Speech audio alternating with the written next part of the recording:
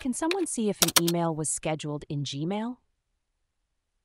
If you're wondering whether someone can tell if you've scheduled an email in Gmail, let's break it down step by step.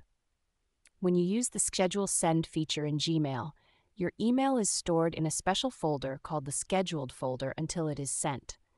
This folder is part of your Gmail account, and it's where all your scheduled emails wait until their designated send time. Now here's the important part. The recipient of your email won't know that it was scheduled. When the email is sent, it will appear to them just like any other email you've sent directly. There won't be any indication or notification that it was scheduled in advance. However, if someone has access to your Gmail account, they can see the Scheduled folder. This means they can view the emails that are waiting to be sent, including the date and time they are scheduled for.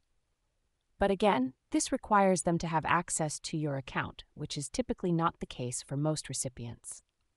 To hide the Scheduled folder from your label list, you can adjust your Gmail settings. You do this by going to the Settings menu, clicking on See All Settings, then navigating to the Labels section. Here you can find the Scheduled label and click on the Hide option next to it.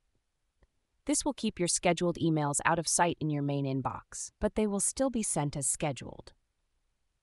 In summary, while the recipient of your email won't know it was scheduled, anyone with access to your Gmail account can see the emails in the Scheduled folder. By managing your settings, you can keep this folder hidden from your main view, but it won't affect the functionality of the Scheduled Send feature.